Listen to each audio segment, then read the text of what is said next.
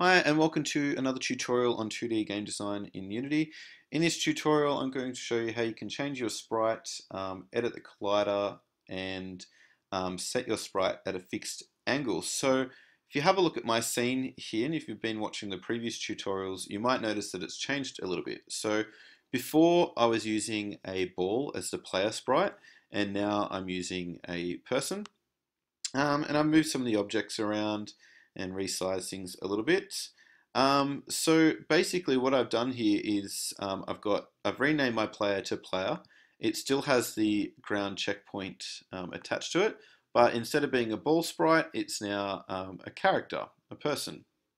Okay, so to do that, all I had to do was go over to the player's sprite renderer, and where it says sprite, at the moment it says player idle, you can change that to whatever you want. So if I have a look at my sprites here, I could drag the ball sprite back on if I wanted the ball sprite, and now it's actually really tiny.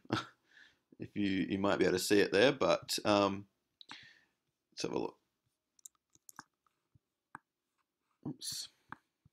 It is right there. So I've got the ball sprite, or I could put this bird on, or whatever I want. So the sprite character I had was actually quite big. This one here.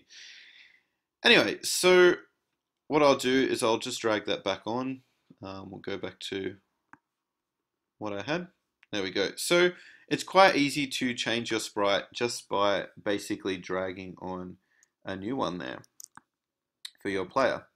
Okay, and when you change the sprite, you'll probably also need to change the collider. So before, when I had the ball, I was using a circle collider, but now that I've got a person with it's a different shape and lots of different edges, I've changed it to a polygon collider. Okay, so if you need to remove a collider, you can just click on the little settings cog next to it, remove component, and then you can go down to add component and find the new collider that you want. The other thing that I've done is I've set the character to or the player to a fixed angle. So I'll uncheck this, and this is what it was like before. So when I had the ball sprite, fixed angle was not checked. So when I changed to this sprite, this is the problem that I'd run into. So when I jump, I'd often flip upside down and have these kind of problems occurring. Okay, so to fix that, you can just set your rigid body 2D component to a fixed angle, and now when you bump into things, so if I accidentally jump up into one of these planks here, if I land on the bomb, run into it, I don't flip over.